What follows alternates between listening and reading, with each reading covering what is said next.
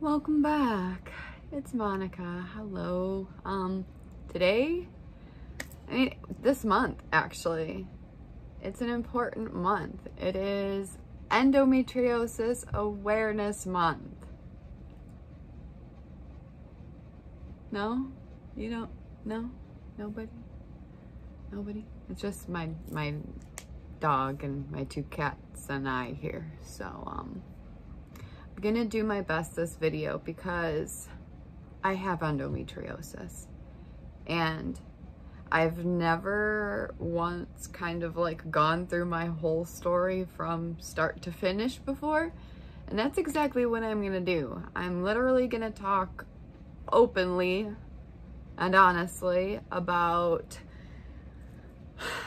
getting misdiagnosed when I was a little kid with other things, to getting diagnosed finally with endometriosis, and then what treatment has been like since I've been diagnosed, and I guess basically, what the future could look like for me with endometriosis. So before I kind of get into all of that, I first want to say that this video is not going to be for everybody. Endometriosis is actually a disease that affects 1 in 10 women. So think of 10 women in your life, one of them definitely has endometriosis. And let me tell you, this disease is chronic. There's no cure for it. It sucks. My understanding of endometriosis is that it is basically if a female gets their period every single month, their uterine lining sheds, bleeds, and that's where it comes from, is the uterus. Now, women with endometriosis, we don't just bleed there. We bleed everywhere internally. So our body doesn't kind of know it sheds the lining in the uterus every month or every 3 months if we're on birth control, whatever the case is. Every woman is different with what they're going through, but basically it's when you're internally bleeding and you're not supposed to, which leads to a ton of the fun stuff. Building up of scar tissue, it attaches to organs, it can lead to infertility. There are some women out there that cannot have babies because of this disease. So not only can they not have children, but they could also be dealing with pain every single day, insomnia. Oftentimes fibromyalgia is a disease connected along with this, and who knows whatever else. It is exhausting to go through every single day when you don't know what the day is gonna feel like for you and your health, how much energy you're gonna have, if you're gonna have a good pain day or a bad pain day. Things can always be really up in the air, and when you're a person like me that likes to know what to expect, having a chronic disease kind of definitely takes that away from you, that level of control, because there are some days, and thank goodness, I have the ability to work permanently, full-time remote from home, but there are definitely days where I'm like, I can't move from this couch. Like, my pain is so bad. So I'll have like my heating pad and then my laptop on top of my heating pad and then my phone by my ear. And anyways, the beginning of my story with endometriosis, or I guess when I was a kid, when I was a little girl, first getting my period, or when Aunt Flo first came, if we want to be correct in that sense. I was 12 years old and I was like, oh my gosh. Literally like, oh my gosh, this is not right. This is just not right. Got over that shock.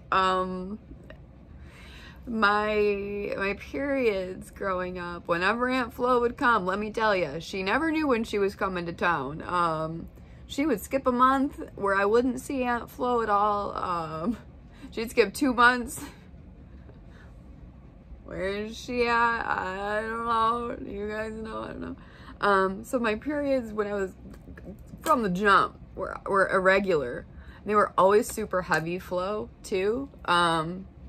Yeah, very heavy flow, to the point where there were times when soaking through my pants were a thing, because at the time, I mean, I was, you know, what, like 12, 13, you know, I was kind of like afraid of the whole tampon thing and like just anything kind of going up there at the time. So I like wore pads, right? And there was, at the time, pads didn't have all these like protective entities, you know, holding everything in. So like things would leak. And that was embarrassing, like for a little girl. That is traumatizing. Oh, is it traumatizing? That's all I'll say about that. But yeah, so irregular, heavy flow, and bad cramps. So whenever Flo would come and be like, hello, I'm here, I would be like, oh, for like maybe like the week before. And then I remember the first few days that she arrived, or hello, she would be like little hamster nails clawing at my ovaries and my insides, like dying to get out. That was how it felt. Like I would be doubled over in pain. And my mom would be like, you know, with the heating pad, and she'd be like, I'm so sorry, like Motrin, you know, and just what you regularly do, right? I mean, that's what you did. And then eventually we went to see my OBGYN. Like, what the heck is going on? Why are her periods like this? They're irregular, they're painful. Basically, I got diagnosed with painful periods. Thanks. So, painful periods. My mom and I left like, okay, I have a great doctor. This is what she's telling me. Must be that. Went on a birth control because we figured that maybe me being on a birth control would help to regulate things. It might help some of the cramps, and then get me on, you know, an every single month cycle. Should be a great thing, right? So actually that worked for a while. I did end up becoming regular. Granted, I still had very, very, very painful periods, a few to the point where my doctors actually thought that I had ovarian cysts burst, because every once in a while, maybe 3 times in a year, I would get pain so bad during my period that I literally like was throwing up and I could not walk. I was like crawling to the bathroom. And my doctors basically said that you kind of experienced labor pain, so there's that. And then also you probably had ovarian cysts burst that you didn't even know were there, so you're fine, you know, well, whatever. I'm like, what? You know, again, you're talking to a teenager still at this point. Like, I still hadn't even gone away to university. Hi, Tucker. Oh gosh, that bone noise is gonna be aggravating. Anyways, another thing that I want to point out really quick, just to point out, is that I was put on birth control not for contraception, okay? I was put on birth control to regulate my periods because I was in an insurmountable amount of pain, and we thought that that might help, okay? So again, birth control is not always used as a way to not have a baby. Birth control can be used for health reasons. Just throwing that out there. Thank you. Okay. So, fun times. painful periods, then I became sexually active. Sorry, Mom. It happened. Goodness. Do you see that?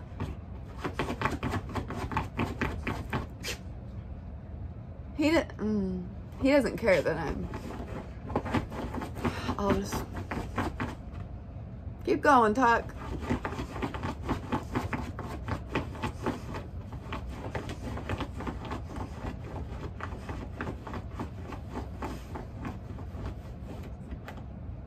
I'll wait. You done? Tucker. Will you be done with that, please?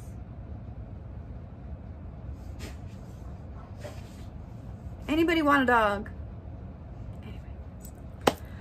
Where did I leave off? Oh, yeah. Sorry, Mom. Yeah, definitely became sexually active. Before marriage, which I wasn't raised to do, but hey, that's what happened, so there it is. And I ended up going away to university, and I went, key part of the story here. I went away to college with my painful periods, still being kind of confused, just on the birth control route, and anyways, graduated sales and business marketing, a bachelor's of business administration, came home, went to the doctor, was just doing, you know, my normal doctor rounds, I suppose you could call them. So I went to my OBGYN, got my normal, you know, pap smear done and all of that fun stuff, ladies, you understand. And my pap smear results came back abnormal. And I was tested positive for a strain of HPV. Here we go, just really quick. HPV is very, very common. 84% of people walking around at one point or another will have a strain of HPV at some point. So let's start there. I came back positive for a strain of HPV.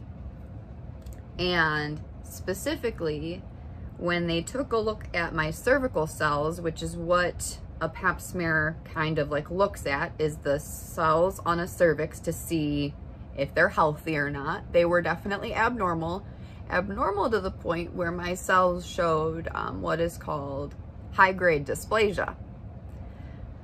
And that basically meant that there were cells in my cervix that were precancerous. They were not cancerous yet, but they sure as shit were on their way. This is really, really scary. Definitely not the news that we wanted. I remember almost disassociating for a while, because I remember when I had told my boyfriend at the time, he broke up with me, called me a whole bunch of names and all of that.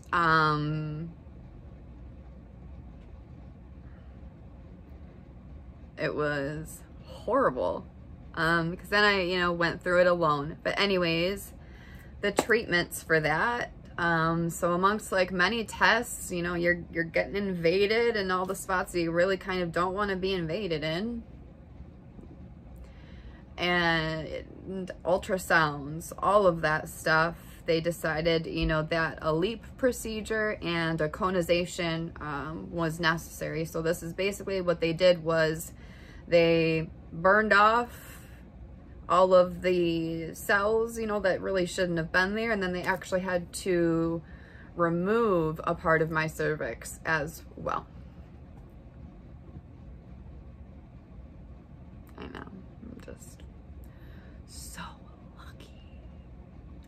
Anyway, that was like my first kind of experience, and I'm not even into the endometriosis yet. But why I wanted to bring that up was because, first of all, ladies, getting tested for, it's so important. And I'm not just talking like as pap testing, but like STD testing, guys, you know, same thing goes for you too. I know you don't have a cervix.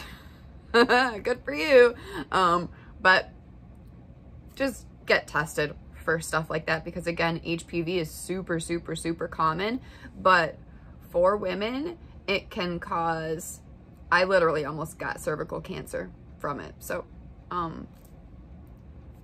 yeah, make sure you stick to your exams. Yeah. Now,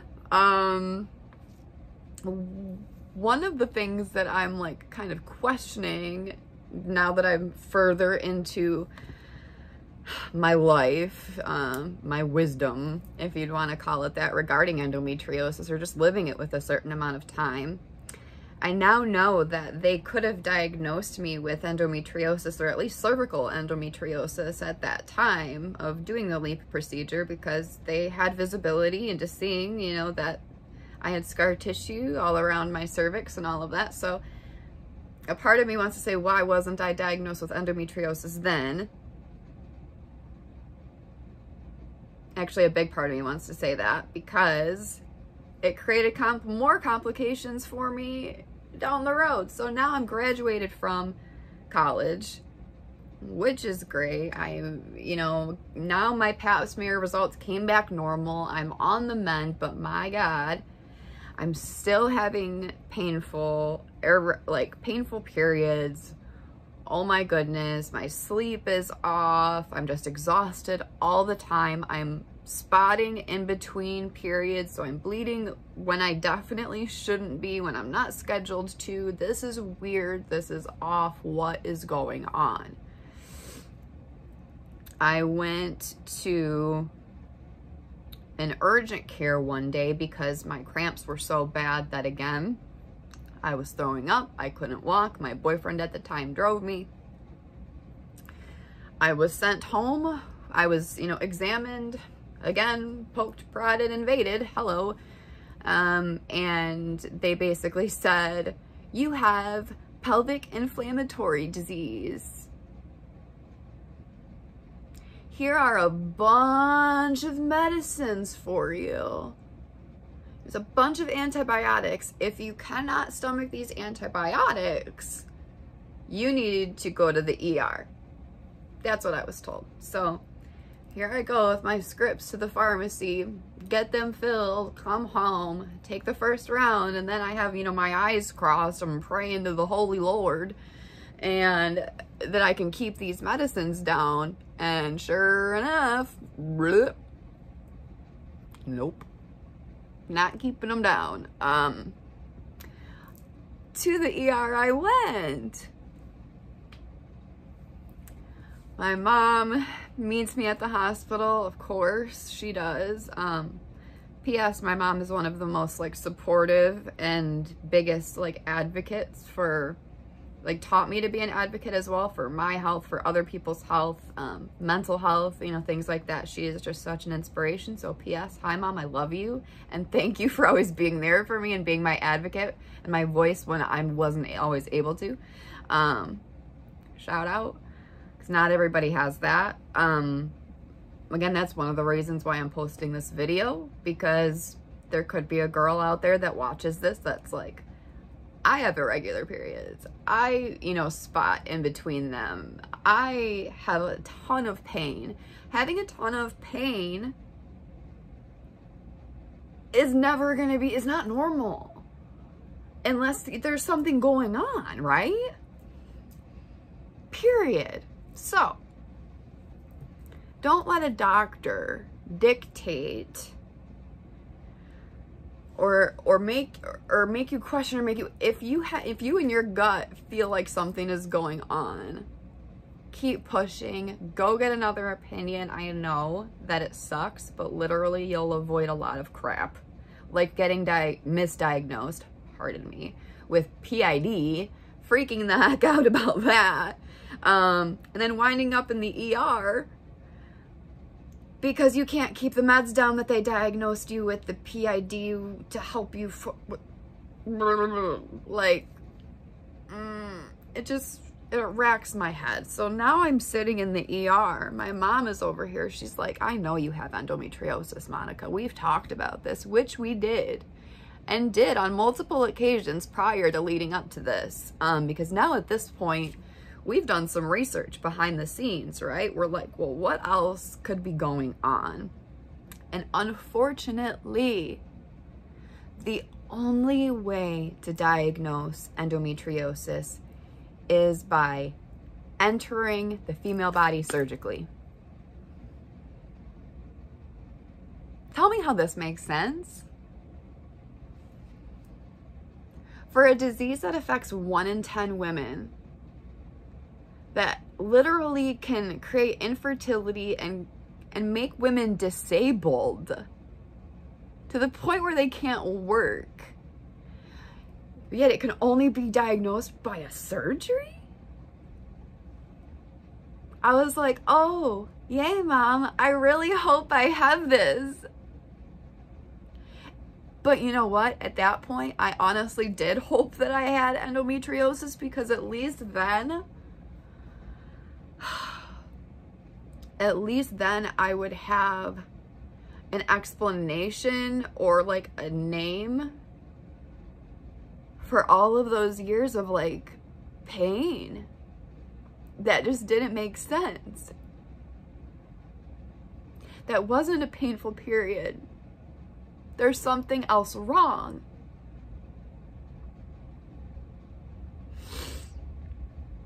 So we were in that hospital and we begged for a laparoscopy. We had to beg for one. But we said, all of the symptoms add up to endometriosis. Get in there and figure it out. They did, and sure enough, I was full of scar tissue and fibroids and a whole mess of things.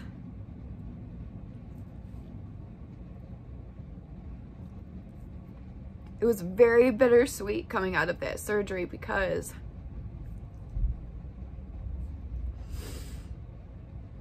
my fears were confirmed that I did have endometriosis and that I was gonna live with this forever. But at the same time, I was like, you know what, I can do this, because now I know at least what I'm fighting.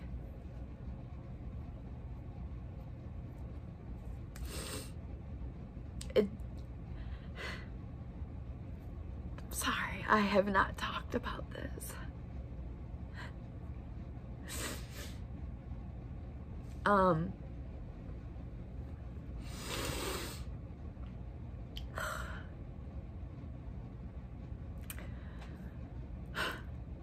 At the end of that surgery, it was just outpatient. So it was literally, you know, same day in and out laparoscopy. And then it was like a 2-week recovery time at home. And I don't remember, you know, it wasn't a crazy difficult recovery. I mean, I had a few incisions that were maybe a few centimeters, maybe even a centimeter or 2 long across my stomach, where they had to go in. But again, they were really, really small incisions, where a lot of it was just internally, you know, you're recovering from surgery. So it's just about 2 weeks is what I remember. But they told me that here's the clincher. Well, Monica, you're gonna have to get the surgery done again in about probably another 2 years, depending on how your symptoms are and how they progress over, you know, the next few years. You're gonna need to have another laparoscopy done, because your scar tissue is just gonna build right back up again with time. You still have all of your hormones, your organs, everything like that. So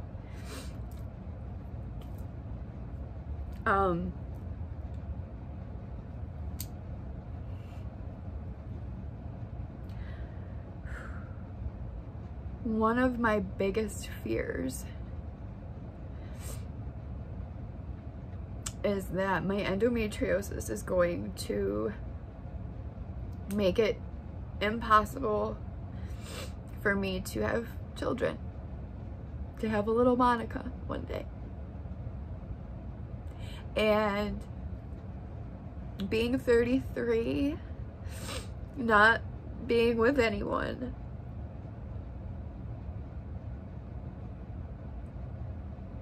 it's difficult for me because I want to be a mom so bad, but I don't know. I'm sorry. I don't know if it's in the cards for me. And just kind of knowing that I have to come to terms with that possibility. I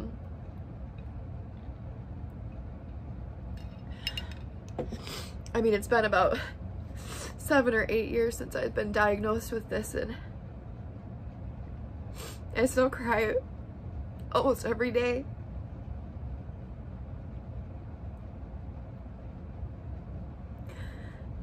Sorry. Thank you guys again for watching, and like, subscribe, comment. What a better time than now, as I'm trying to catch my thoughts. Anyways, so I soaked in the news that I was gonna have to have surgery again in another 2 years. And in that time frame, I had found, via my mom again, via a referral from her OBGYN, an amazing doctor, surgeon. He's a gynecological oncologist who, you know, specializes literally in this type of thing. And I saw him about close to 2 years after my first laparoscopy, so it was actually about 4 years ago now. And we ran some tests. We did, you know, the normal consult visits where I'm, you know, filling out the paperwork. He's, you know, doing ultrasound exams, and again, invaded, poked, and prodded. And he just says, so I go back, you know, for his findings, you know, to see what he wants to do. And he says, we definitely need to do another robotic, we need to do a robotic laparoscopy, pardon me. Where we actually use a robot named Da Vinci, which I got a kick out of, honestly, I still do. Where we use a robot named Da Vinci, and we literally go inside and we do the same thing, only it's very, very, very precise. But because I had so many different, I mean, I literally have I've had scar tissue attached to my appendix, so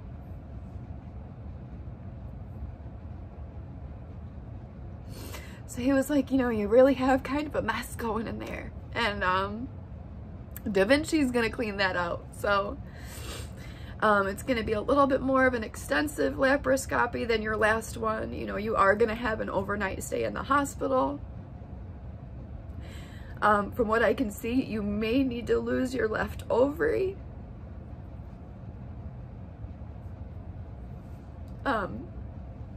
And we're definitely taking your appendix out, because there's scar tissue attached to it. Yeah, so he's like, expect to, you know, wake up with a catheter. He's like, there will be a little, like tube thing, like full kind of, it was full kind of my blood from a tube that was like just kind of catching all the blood that was bleeding internally, just to make sure that it didn't build up inside. It was catching it on the outside. This surgery was different than the first one. I think it was just being in the hospital overnight, to be honest. And I've never had a catheter before. I had never had like that blood bag, I don't know what it's called, that like blood catcher tube bottle thing. It was like this weird, I don't even know. it was such a surreal experience. And I remember having the worst anxiety attack in the middle of the night. So nobody was there with me. It was just, you know, it was like 2 in the morning and I had woken up. I think one of my IVs had gone off or something like that. You know, all the beeping in the hospitals, everyone's familiar with that. So something had woken me up. And I think it just hit me that I woke up in so much pain. And with, you know, just looking down and just like realizing what had happened, you know, I had many more incisions than the first time. So you might even be able to like see one. Yeah, right there. It's a pretty visible one. But they're it looks like a constellation chart, my stomach, really, if I were to do like an up close thing about it. But wow, you guys, I didn't think I was gonna get this emotional. Thank you so much for just sticking with me. This is hard to talk about. This is why, again, though, I think that it's important, because if someone sees this and is like, oh my gosh, you know, I just want to go give my sister or my aunt or my cousin who has endometriosis a hug because of this video that I saw, that's like what I want. And endometriosis is a disease that you cannot see. You can't see the fact that I have my next robotic laparoscopy scheduled for a month from now. It's scheduled for April 19th. Granted, I have to push it out, but you guys, I'm looking to go through all of this again. I'm not looking forward to it. But I'm doing it again for the possibility that one day I will get married and hopefully be able to have a beautiful, healthy baby, or more than one, if God allows. But again, this is a very, very real disease that affects women in multiple facets. Some women, again, do not know that they have this. Consider yourselves lucky if you are one of them.